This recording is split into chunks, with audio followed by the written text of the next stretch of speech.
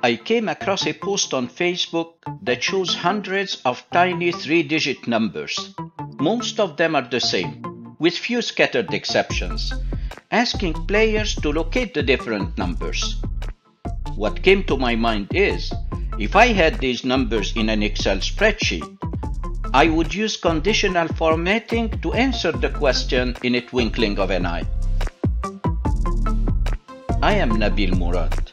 In this tutorial, I show you some interesting tips and tricks in conditional formatting that you may not know. So let's get started. Here is my start file. You can download the exercise file and follow along by clicking on the link below this video. In this worksheet, I have some sales data for 12 months for 4 regions, and I visualize this data by creating 2 conditional formatting rules. In the first set, I created an icon set conditional formatting rule, and in the second occurrence, I created a conditional formatting data bar. To save some real estate in my worksheet, I would like to combine the 2 rules. I'm going to select the range where I have the first rule, and then I go to the Home tab, I click on Copy, and then I go to the destination where I want to have the 2 rules combined together. I select the range, and then I go to the Home tab, I click on the down arrow of the Paste command, and here is a beautiful option that allows me to merge the 2 conditional formatting rules. When I hover over it, it says Merge Conditional Formatting, and when I give it a click, I have the 2 rules merged together in one single set. In the next worksheet, it's visible that I have some conditional formatting rules. I have color scale conditional formatting in column B, and then in columns E and F, I have data bar conditional formatting. Are these the only 2 rules I have in the worksheet? Maybe I have some other rules, but I don't see them. How in the world can I locate the conditional formatting ranges? To do that, I go to the right side of the Home tab, I click on the down arrow for Find and Select, and here I select Conditional Formatting. And as you can see, I have 2 more conditionally formatted ranges that I couldn't identify because we don't have any data. The conditional formatting rule in column I to L highlights the numbers that are greater than 150, while the conditional formatting rule in columns B to E highlights duplicate values. Let me test. Here, if I type a number like 48, nothing happens. But if I type a number above 150, let's say 156, then in this case, the conditional formatting rule pops up. The one having the duplicate condition, if I type, let's say, 98, nothing happens. If I type 56, nothing happens. But if I type 98 a second time, then the rule pops up. And I was able to locate all the ranges having conditional formatting in the worksheet. Should you wish to clear the conditional formatting from the entire worksheet, you click on the down arrow for conditional formatting, clear rule, and you select clear rule from entire worksheet. In this example, I have a list which shows some items in column A, the date it was sold, the cost, the quantity, and the total. And I would like to find out the top 3 values. But I want to highlight the entire record for the top 3 or 4 or 5 values or whatever number I want. Well, if I just want to highlight the total column, then in this case, I go to conditional formatting. I use one of the built-in rules, the top and bottom rule. But because I want to highlight the entire record, then I need to do that by using a formula.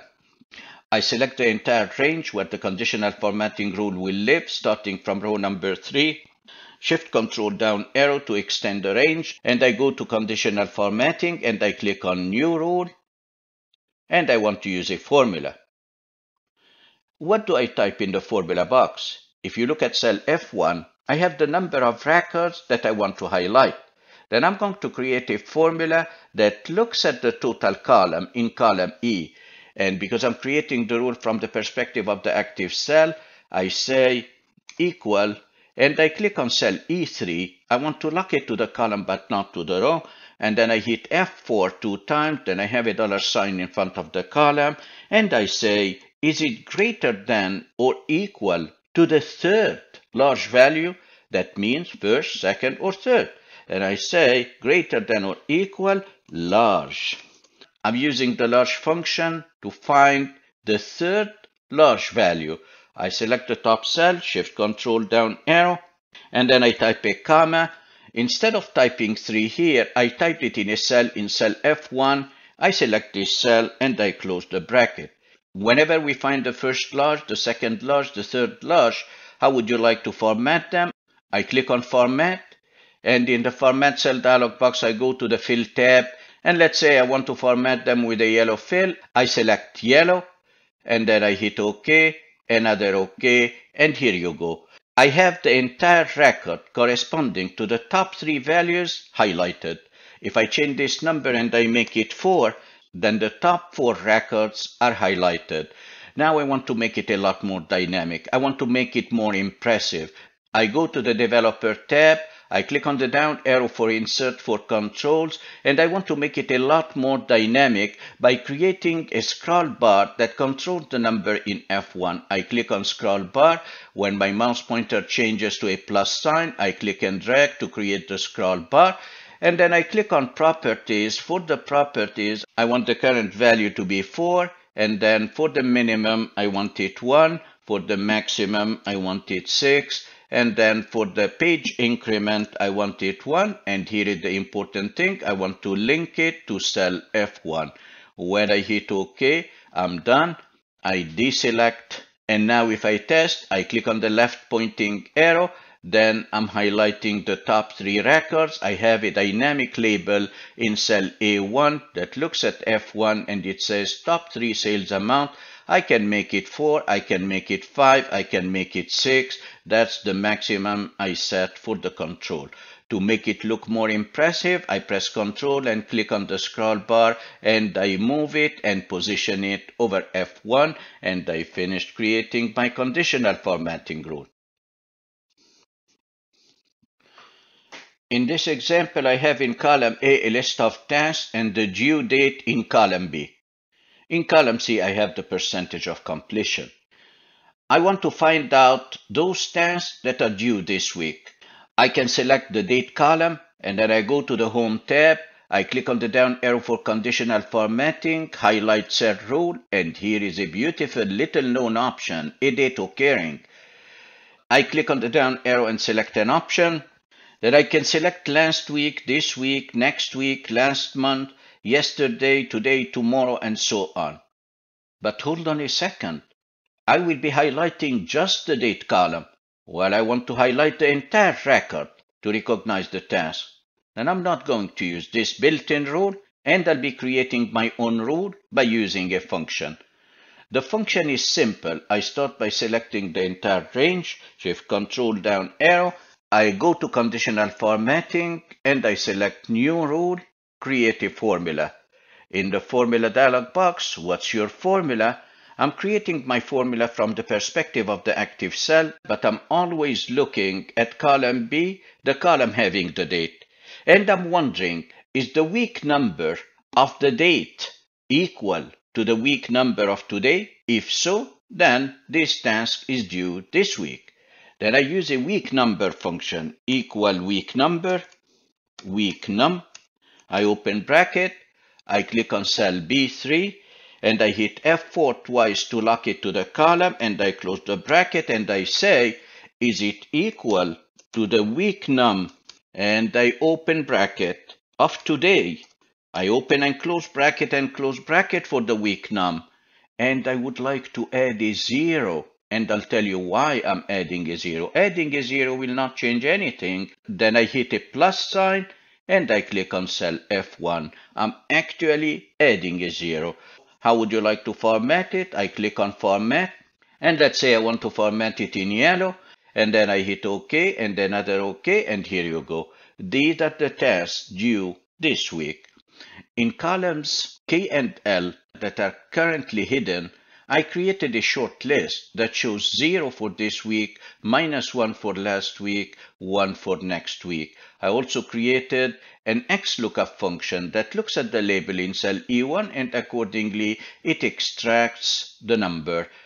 Now I can hide these two columns, right click and hide, and then I can test. I have a drop list. If I select last week, these are the tests that were due last week. If I want to select the test for next week, I select next week, and these are the tests that are due next week, because the XLOOKUP function now is adding 1. For last week, it was subtracting 1. To make it more impressive, you can change the color of cell F1 and make it white, and no one will ever recognize how this functionality is working. Few weeks ago, I posted a tutorial to my channel on how to create a bar chart that is conditionally formatted. I encourage you to watch this tutorial by clicking on the link below the video. Today, I want to simulate this functionality by using a multicolor conditional formatting data bar. So here is my finished project. I have the list of parks in column A, and then I have the status of the park in column B, and the percentage of maintenance completion in column C. And I created a multicolor conditional formatting data bar. Let me show you how I did it. I have the same data in this worksheet, and I start by creating in column D a formula that shows how much of the maintenance remains.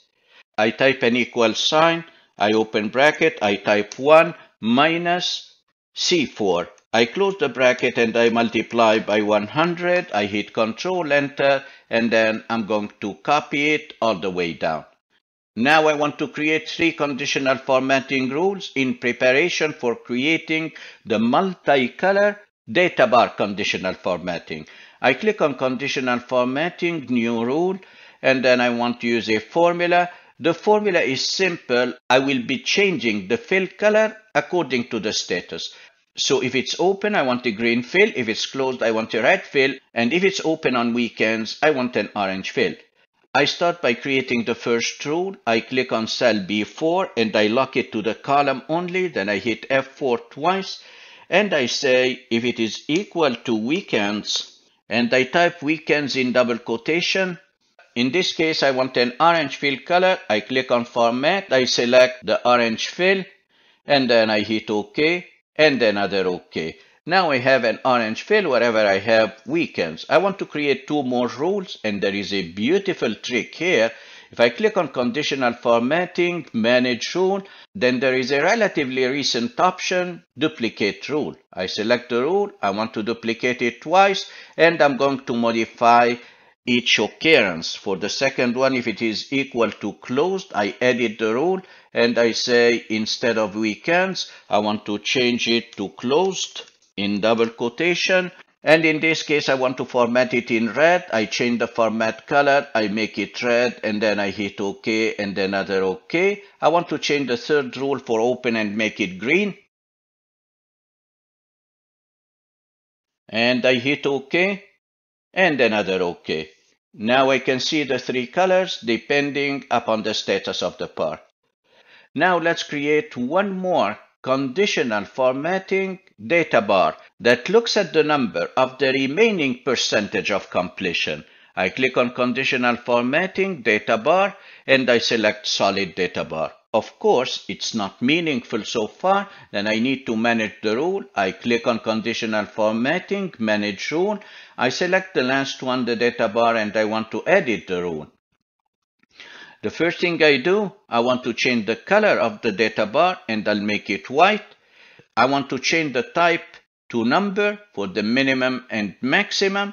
I will set the maximum to 100. I want to show the bar only. And here is the very important thing. I want to change the bar direction. And because the white bar that will appear represents the remaining completion, what will remain is the percentage that represents what is already completed. So I change the bar direction and I make it right to left. I hit OK and another OK, and here you go.